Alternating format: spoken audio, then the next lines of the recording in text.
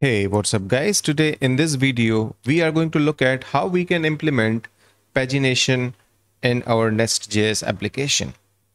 So previously, my quiz URL would give all the quizzes which are available. So if I go to my quiz service, this was the previous code.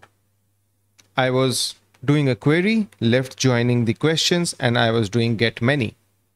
And that would result in returning all the quizzes which are present in my database. But obviously that is not how we would ideally like to do. And hence we have implemented this pagination. If you see, it takes certain query parameters. For example, right now it is on page 1, limit 1. If I do page 2 with limit 1, it shows me ID 1 because my query inside quiz service is ordering the quizzes by ID 1. Okay, so that's how things are laid out. And let's see how we can write our code or modify certain things to get this pagination behavior.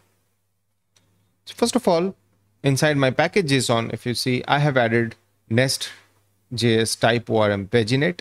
This is the NPM module which is required for you to get this behavior. The first thing which I have done is inside the service, I have a new method called paginate. Okay, I'm not calling the get all quiz. If we go to our quiz controller, this /URL is not calling the get all quiz anymore. It is calling this function. We'll go to that. But first of all, what we are doing is in this function, we are expecting options, which is of type pagination options. This basically comes from the package NestJs type ORM paginate. It expects certain kinds of parameters. For example, it will require the limit. It requires the page, the route, meta transformer, routing labels. All these things are optional. So what it means is limit and page are by default required. Fair enough. So that is something which we will get through our options. What we can see over here is I've created this query builder instance. So this quiz repository is something which is getting injected over here, right? So this quiz repository create query builder. Okay, then that query builder has more parameters to it. For example, order by quiz ID descending. And then I return whatever is coming from this paginate method, which is again part of the nest type ORM paginate module. Okay. And we say that it is going to return quiz entity. Basically, what is going to happen is it will understand what is the kind of response we will get. Obviously, the paginate takes the query builder instance and options. So we are passing the query builder, which we created over here, and we are passing the options, which are coming as part of the parameter. And in return, it gives us a promise of type pagination, and we are passing the entity so that it understands what is the underlying thing. So if you see over here, it's T, right? So it will get this meta, and items is paginated object. Okay, so that's the first type of thing which is coming, and obviously it is going to be an array. Fair enough. So now the service basically has been defined. I'm calling this service inside this controller. I have this options configuration. I can definitely directly send it over here to simplify things, but I just created a variable over here. I'm saying it's going to have a limit and page. Now the limit and page is coming from my query parameters to the controller. So query parameter, first parameter is page. I'm saying the default value will be 1, so that if for some reason I don't pass anything, can you see it gives me the data because my default value is 1 page, and I'm saying that the page is going to be of type number, and I'm doing a parse int pipe as well so that I ensure that whatever is going over here is a number. Same case goes for the limit. I have said that the default limit right now is 10, although my number of records are only 2. So if you see, if I make it 1 with no parameters, it will return me only 1 item. Okay, so let's keep it as 10 again.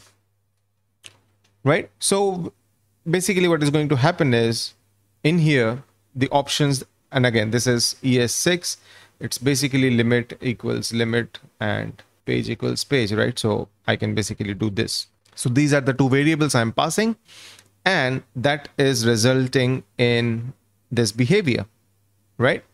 I can do question mark limit equals 1, and it will work because the page is set to default 1. And if I pass page as well, page equals 2, it gives me ID 1. Now, let's look at how this translates into our Swagger documentation. Let me refresh, and if you see, my quiz now has page number and limit over here. Let me log in and get the token so that I can show you this in working condition. Try out. I get the token.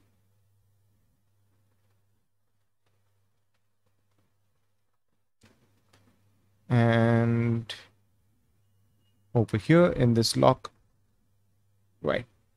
By the way, if you don't know how this Swagger documentation has been created, then I would strongly suggest that you look at the previous videos from this playlist where I have in detail show you how to configure your Swagger so that it automatically creates this nice documentation, and you're able to use that as not only a documentation but testing tool as well. So now let me try it out. By default, okay, if I do this, as you can see, this is coming. Now these are some examples. Obviously this is not correct data because I had to hard code them. I have still not figured out how to get them as dynamic objects, but yeah, the response is coming and you generally get a understanding, right? Documentation, something is definitely better than nothing. So yes, that's there. So how have I done this? That is important, right? So let's go inside our controller because that's where we will understand what is happening. So I have created this API paginated response decorator. Okay. If you see, this one is API created response, which comes from Swagger. Okay. And previously we had API OK response as well.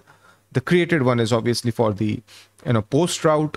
This is, I should have also used PHP. Sorry, not PHP. Wow. API OK response, right? If I do this, ideally, this, I won't refresh because then the token goes away. But yes, this thing will also start showing in proper shape. But then the thing is, these are something which are coming from Swagger, but this is a decorator which I created. So let's see what I have done over here. Again, this is something which is there in the documentation as well, but I will still explain you what is happening. So this decorator, okay, you can basically say that this is, it expects API extra models where I have defined the paginate DTO. In my paginate DTO, I have said that I will have items, okay, which is of T data. I mean, it can be any kind of data, which will be an array. And I have meta, which has pagination meta. And that is the interface for this. Okay, so I have total items, item count, items per page, total pages, and current page. All right. Now, in my response, so I have, what I have done is I have said that this is the model which I'm going to use, and all of means all the items will be of type this paginated data. Okay. And then I have properties. Inside properties, what I have said is that there will be a property called items, which is of type array. And the items for that is options.model. Okay. How am I getting the options? So if you see, in any decorator, we pass an object. For example, API created response, we pass an object. Inside API OK response, if I start adding this, right? This is, a parameter that I'm passing. So similarly, my decorator will get options, and I have declared what is the type which I'm expecting. So I will expect a model, type is any, description is string. Okay. So when I'm creating this API OK response, which is a default from Swagger, in that I am overriding and saying all of is of type paginated data. It has certain properties. What are the properties? It has item, which is of type array, and it will get the schema from options.model, schema path rather, right? And I have meta, which I told you is right now hard coded. But because of this, right, you can simply copy paste and change your stuff and add that as your own decorator over here inside the controller, and that will result in this entire documentation of Swagger getting updated with this kind of a response. So yeah, that's about it, guys. That's how easy it is to implement pagination to your NestJs application using type ORM. If you like this video, do click on the thumbs up icon and don't forget to subscribe to my channel.